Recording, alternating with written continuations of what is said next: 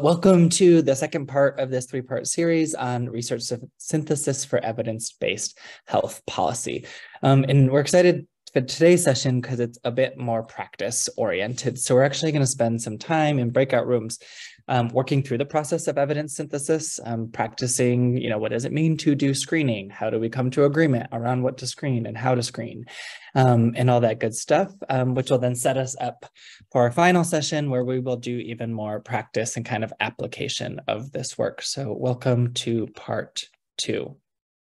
Amy and Laura, do you want to add anything to that? Just that we're librarians at the Tulane University Mattis Library of the Health Sciences. And we do work with a lot of systematic review and evidence synthesis teams. Yes, thanks, Amy. Laura, do you want to introduce yourself? Hey, hi, I'm Laura Wright. I'm the coordinator for research services at the Mattis Library, and today is actually my 10-year anniversary of being at Tulane. So, yes. Congratulations. And I've already introduced myself, but we are your facilitators for today. And so we will be going in and out of breakout rooms, conversations, and all that kind of good stuff. Should we go to the next slide? Great. So as I mentioned, this is the second part of the 3-part series. The last one is next month. And today it's roughly kind of a 75-minute workshop. We're going to do a little bit of recap and review, spend some good time in some active learning, doing advanced searching, doing some screening, and then spending some time with questions and application to the real world. Amy, thanks for dropping in the link, the Padlet. So everyone, this is a tool that we're using to capture questions that folks have during this presentation. If I can share my screen just really quickly, just so folks who might not have been there at the last workshop, it just looks a little something like this. And if you just click on the add button right here, you can draft a question to us and it'll collect it here and we can spend time responding to in here, or we will be monitoring this throughout today for us to go through any questions you have. So I'll stop sharing my screen. Thanks, Clara. Yes, the slides were shared from the last workshop in a follow-up email through Eventbrite. So those, and if not, you'll get them through this one. So today's learning objectives are to learn about advanced database searching. So how do we ensure that we are getting the literature and science that we want through our evidence-based synthesis? Creating a systematic search, we're going to do that in PubMed as an example in terms of how to do that searching. And then we're going to go through the process of screening and doing a hands-on exercise to go through that process, really to determine how, what are the best practices in doing our article screenings? How do we ensure that multiple screeners are on the same page in terms of what they're screening, to make sure that ultimately we get to the data and the science that we want to be included, and answering the related policy or research question. Cool. Laura and Amy, do you want to recap here? Yes, I can. So we will just be doing a quick set of breakout rooms to review workshop. Oh, sorry. That's in a minute. But this is just a quick review of what we talked about in workshop 1. So we just talked about evidence synthesis generally, and about how that ties into writing for policy. So if you were not at that workshop, we recommend reading the slides, watching the recording. But for the purposes of this workshop series, we'll be concentrating on rapid reviews, which follows the same steps as other evidence syntheses. And we recommend you search 2 or more databases. 2 reviewers are preferred for study selection, and 1 researcher may perform data extraction and risk of bias assessment.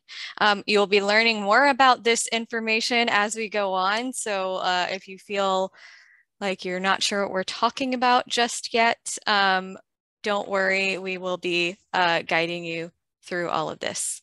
Next slide. And this is just a quick overview of the 8 steps that we just touched on each of them throughout the first workshop and just gave a overview.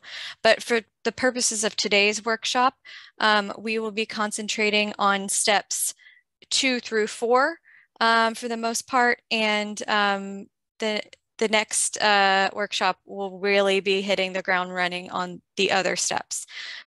No worries if you weren't at the first workshop, you won't be totally lost, and you will have all of those resources to review as well.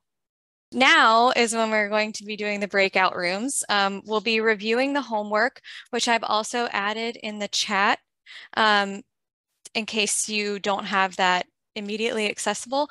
But just if you did the homework, or even if you didn't do all of the homework, just talk about your research interests and share your research question, where you found background information, which keywords you searched, any progress you made on a protocol, and which databases that are available to you that you found that you could use on these types of projects. And you'll have about 10 minutes to share with your group, and you can look at the box link for that workshop as well, or for that homework as well. Thanks, everybody. I hope that was at least enlightening to kind of get an idea of what other people's research interests are and learn a little bit about what they've learned so far about their topics of interest and the resources that they found that they have access to. So I'm going to turn it over to Laura to talk about searching. And Laura, I'm going to just jump in real quick because our group had a cool conversation. So I just maybe want to share. The homework assignment that we provided, that Eclipse mnemonic, is something that we think about and use when we're developing our policies research question. It's not to say we're like running through each part of Eclipse and outlining it, but rather, and Delania, I hope I can use your example. Delania does some research and work in diabetes self-management with folks living with disabilities. And so we took that mnemonic and then thought about what is a question we would ask that then would lead us to the search terms we need to conduct the search research synthesis.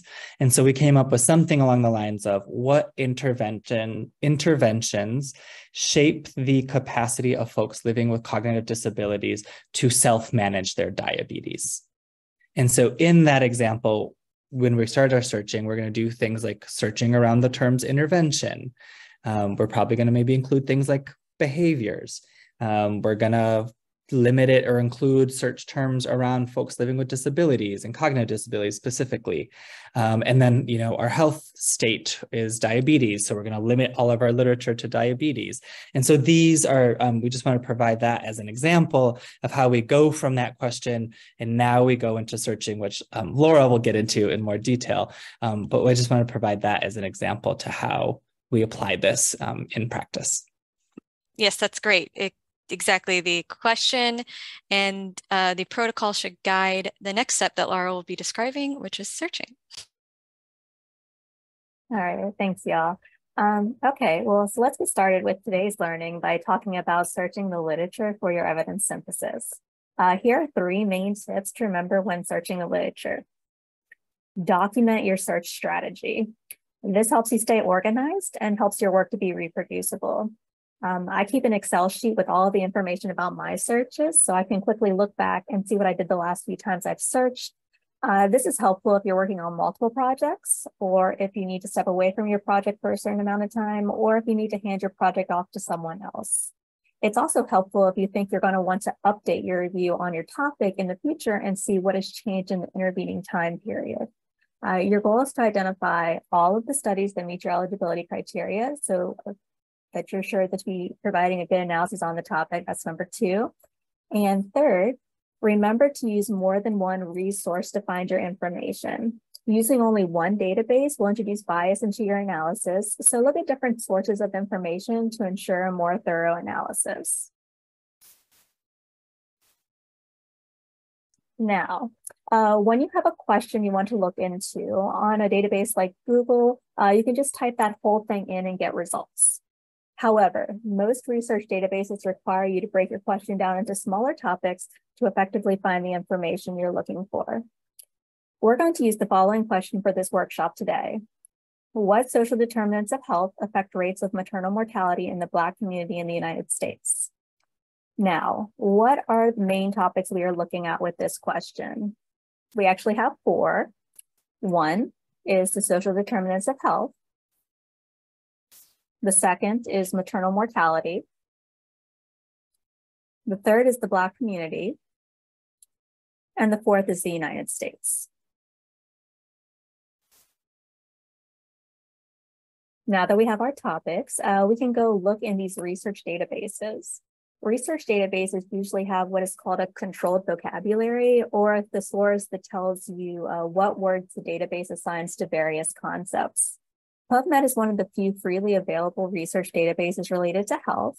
So we will start with PubMed. PubMed's controlled vocabulary is called MESH, and it stands for medical subject headings. You don't have to remember that. But let's go into that database and see what the MESH term is for the Black community in PubMed.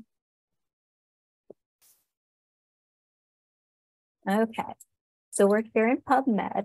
This is the main database we're looking at, but we want to come down here to where it says Explore, and we want to go to the MESH database. So this is a separate database that works with PubMed. It's telling you exactly what those terms are. So I'm going to go ahead and in the MESH database, just type in Black community. And we'll have no terms. So what I'm going to do is I'm going to break this down a little bit more, and I'm just going to see if we're looking for Black individuals, what that term is. So we have Black people and we have Black or African American. What we have here is a description of what this term, it means explicitly to this database. And we have a different definition down here. So what we can do is take a look at Black people, and we can look at Black people or African Americans. So Black people is described as people having origins in any of the Black racial groups of Africa. Note that the category Black or African American is available for the United States population groups. So that's good for us to take a look at because we are very specifically focusing on the United States and maternal mortality there. All right, so this would be our term here. Now that we have this term, I'm just going to add it to my search builder. Okay, and that's a quick run through of how to use this. I'll go ahead and search in PubMed, and so we'll have one of our topics for this search.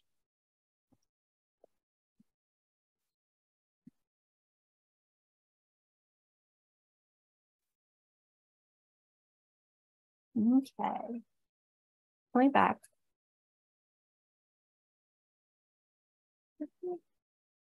So once you've finished your first search, you can use the additional databases and see what terms they use in their particular database. So I started with PubMed. If you're using something like CINAHL, which is one that's freely available in many public libraries, you can take a look at their controlled vocabulary and see what terminology they use. So you see what's very specific to that database. Okay, so once you found your database specific terms, it's time to build out your search a bit more using synonyms. So the reason you want to use synonyms is in case the databases make mistakes. After all, they are designed by humans, and to make sure you aren't missing anything of importance. There are a few ways to find synonyms that I personally use. The first way is to look at any suggestions that the database gives you. You'll often find those in the controlled vocabularies. Another thing I do is a Google search and see what language people naturally use to discuss a topic. And the third thing is to think about field-specific jargon. Every field has jargon, so what is the particular jargon for your topic? Okay, so let's think about some synonyms. Go ahead and put in the chat some synonyms for maternal mortality.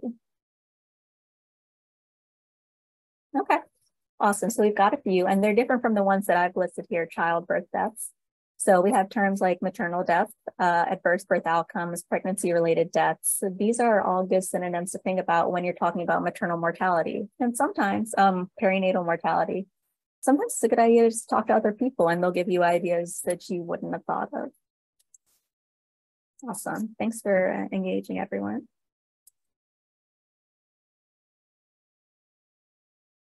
And lastly, so we've talked about breaking our question down into topics. So let's briefly talk about putting them back together. What we have here are called Boolean operators. They're the ands, the ors, and the nots. So these diagrams give you a good image of what happens when you use and, or not in a search. So if you want to find information about your topics together, you would use and. So maternal mortality and Black or African Americans.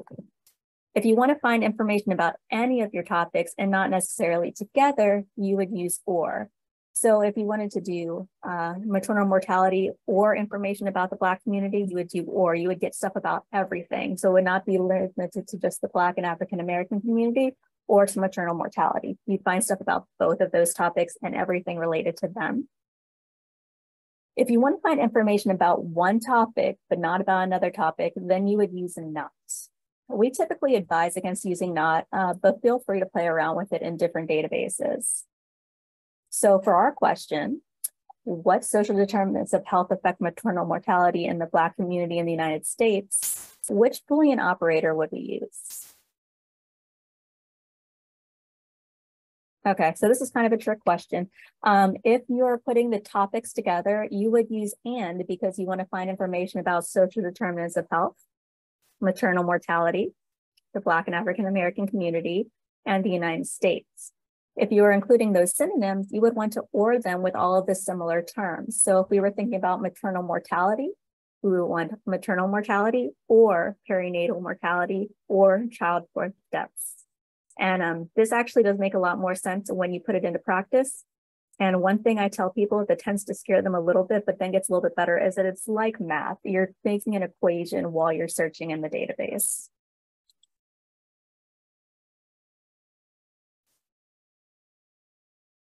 Okay, so we have our first active learning activity for you today, and it's going to be a search activity. So I'm going to have Amy drop the link to the activity in the chat so everyone can have it before you go to your breakout rooms. But what you're going to do is you're going to practice searching for information about the research question in PubMed. And to reach PubMed, I'm just going to go ahead and put it here in the chat. You can just do pubmed.gov. And we're going to be looking at this question that we were looking at earlier. So what social determinants of health affect rates of maternal mortality in the Black community in the United States?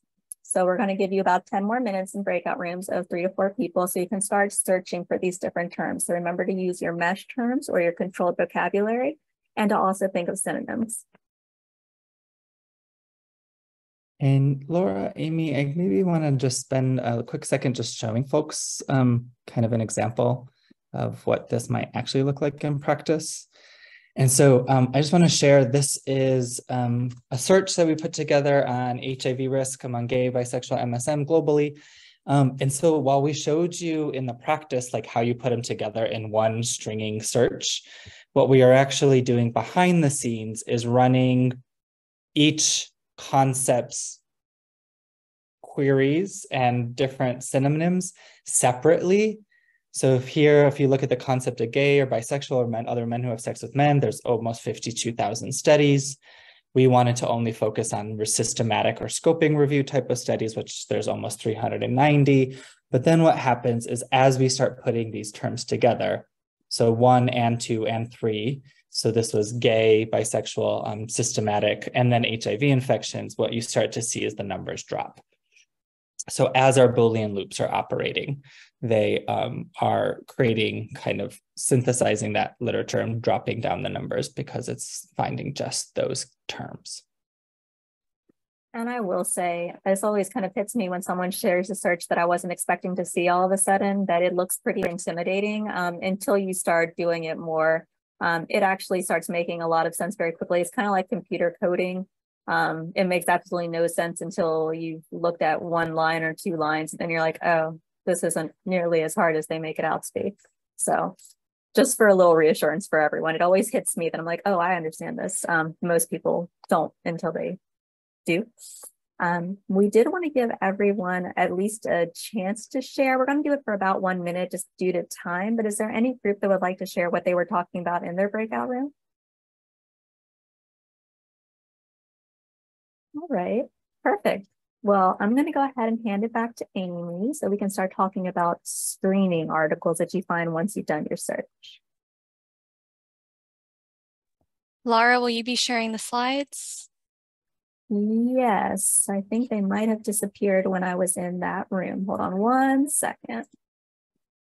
I think they just disappeared when Christopher shared this search, so no worries. They're back now. Thank you very much. Oh, it's still on your presenter view again. All righty. Sorry. All around on me. All right, so now you all can read it a little bit better. So screening. So once you have all of your articles, that is the data collection. That's a very important part of the research. That's all the data you're collecting. So you want to collect as many relevant articles as possible. But of course, in that, because databases are not perfect, there will be some articles that are not relevant. And that is where screening comes in. So the purpose of article screening is obviously to remove studies that are clearly not related to your topic. And that is where the inclusion-exclusion criteria comes into play, which should be already outlined before you even do your search in your protocol. So first, you screen the titles and abstracts of each citation that comes in. And depending on how you're doing it, there will be a lot of duplicate articles that